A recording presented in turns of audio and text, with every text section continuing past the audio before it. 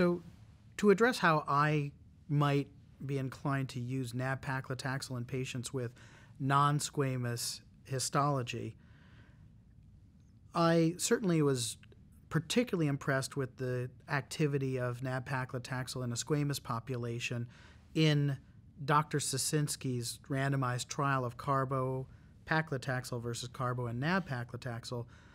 But that trial also showed certainly respectable activity of this agent in the entire population, and particular activity in the elderly patients, in whom the median survival was actually 19 months, which is remarkable.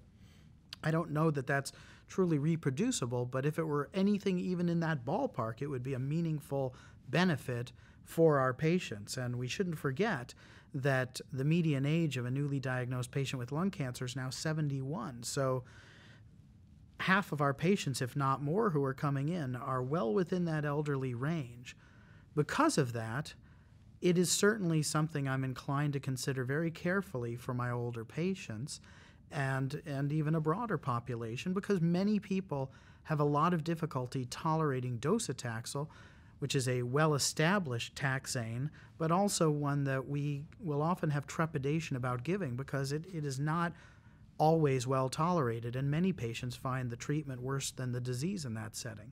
So having a taxane that has activity and certainly a promising lead of utility in at least the older patients as being uniquely effective, and probably also a strong choice for younger patients as well, it's one that I will certainly be inclined to consider.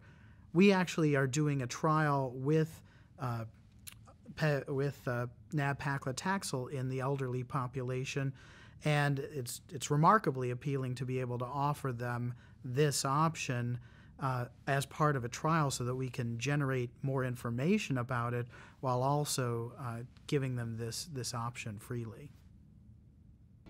I would have to say that most of my patients are not on it for long enough to have tremendous problems with neuropathy. It is an issue. It's probably the leading cumulative toxicity, although in some older patients, fatigue and low blood counts can also be an issue. But yes, it's a challenge, but in our patients who have advanced lung cancer, they really tend to be inclined to persevere with some of the more nuisance side effects. I have really rarely actually seen grade 3 neuropathy. It's really been more in the mild to moderate level. And at the same time, when we get to that point, we are often reaching a point of diminishing returns in the efficacy. So I think it's a very attractive option to pursue Nab-Paclitaxel really often until you reach a point where the cumulative toxicity is becoming problematic, and by then you're often exhausting the benefit.